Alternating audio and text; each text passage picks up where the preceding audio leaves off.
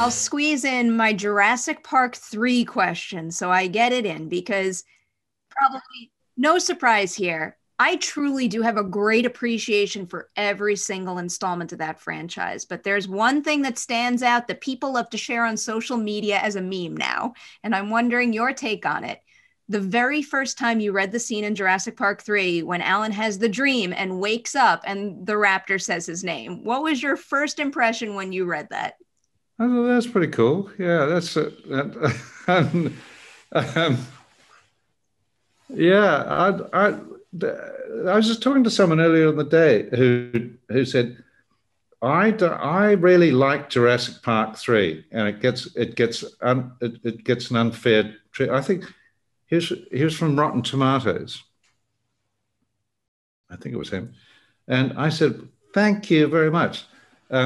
I agree that the last 10 minutes are way too easy and way too hurried. But I think up to that point, it's pretty damn good. But more than that, for me, by the time I got to number 3, probably a bit late in the day, I'd sort of worked out how to play that character,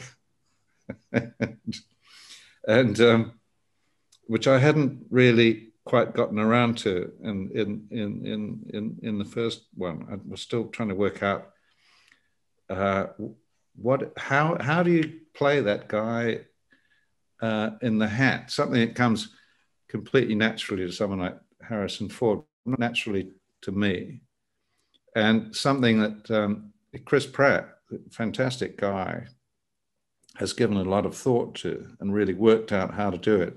And you have to think out how to do that. It's a special skill. It's not, you're not just playing a character.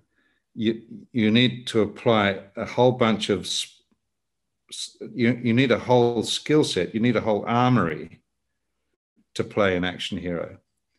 And I wish I'd known what those skills were when we did the first one, but there we are.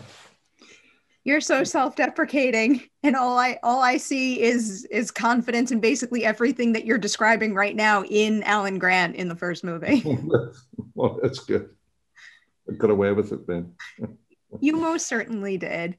Here's a weird Thor Ragnarok question for you, because this has been a very hot topic of conversation among the Collider staff, and it's a little offbeat, I'm warning you.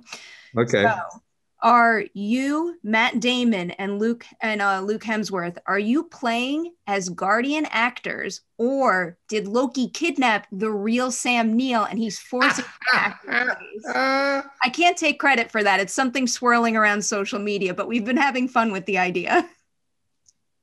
That's hilarious.